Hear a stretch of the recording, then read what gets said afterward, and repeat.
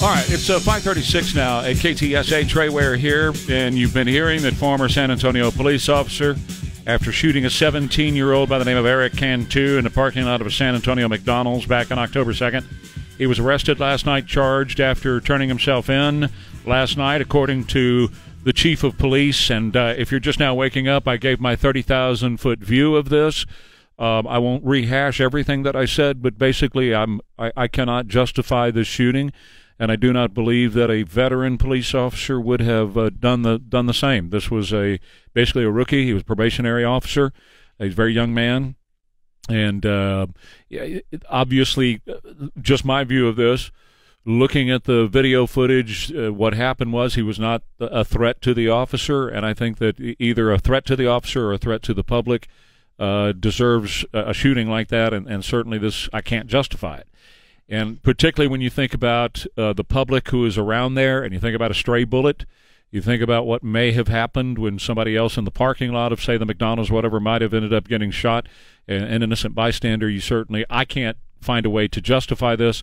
And as you well know, I give deference and the benefit of the doubt to Leo all the time, and I just can't at this point. But listen, I'm open to listening to you talk about it. And let me start with Nick at 210-599-5555. And Nick, you're on KTSA with Trey. Your thoughts? Yeah, Trey, good morning. Hey, being in the military, we learned this a lot of times, that no amount of training that you do can get you ready for a real-world situation. I've seen guys that have trained for years and then get into it, and then they don't know what to do at that moment. Yeah. Yeah, no, I completely understand. I'm going to have some questions as to whether or not he should have been by himself on duty. If he was probationary, should he not have a more, qualified or more experienced officer with him at that time? I know he called for backup, is the report.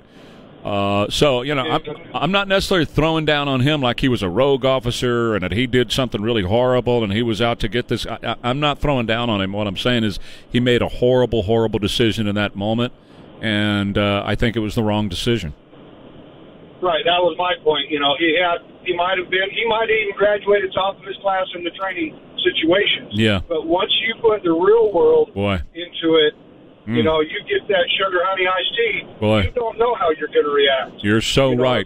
You're so right, man. And that's why I'm not trying to throw down on him, because I get that. I completely understand. It's not like he woke up that morning, I don't believe, and said, I'm going to put on this belt and go out there and shoot somebody. I don't think that happened at all. All right, Nick, thank you. Steve, you're on KTSA with Trey. Good morning, sir. Good morning, sir. You had a previous caller that pointed out that the standards are lowered. Also, the ranks are thinner.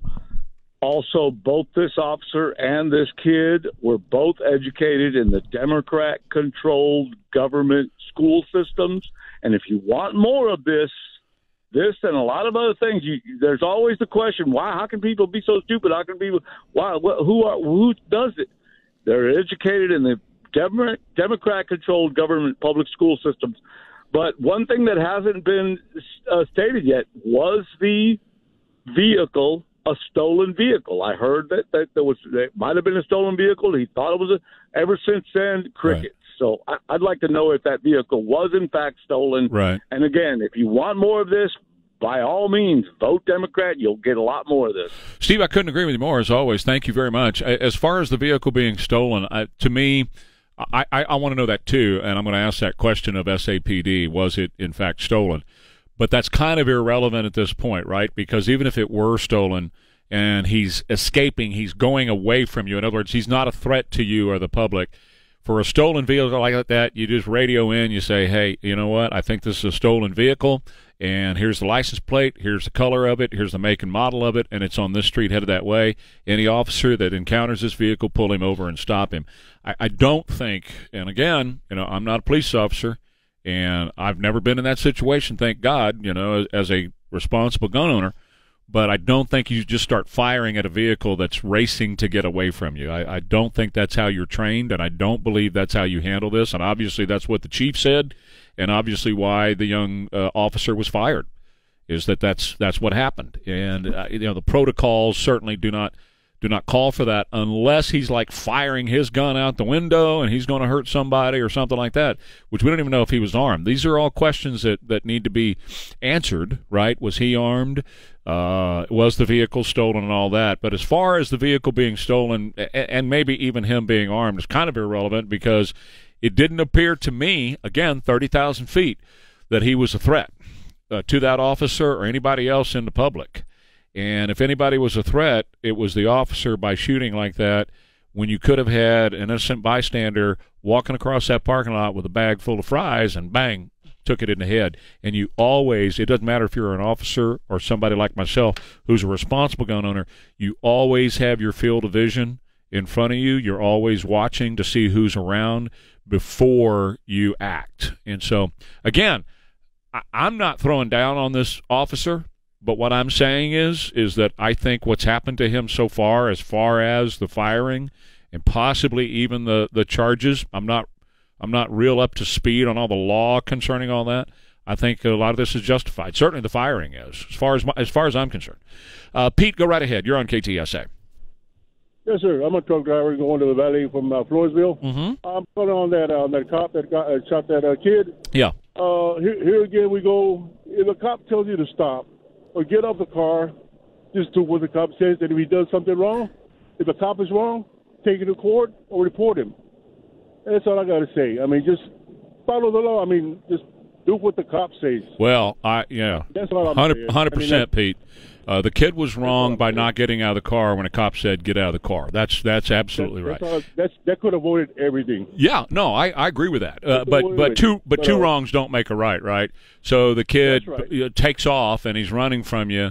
I can't say that I justify shooting at him, right? Because he didn't get out of the car. I feel for the kid, but I mean, that was a mistake, I guess, on both parties.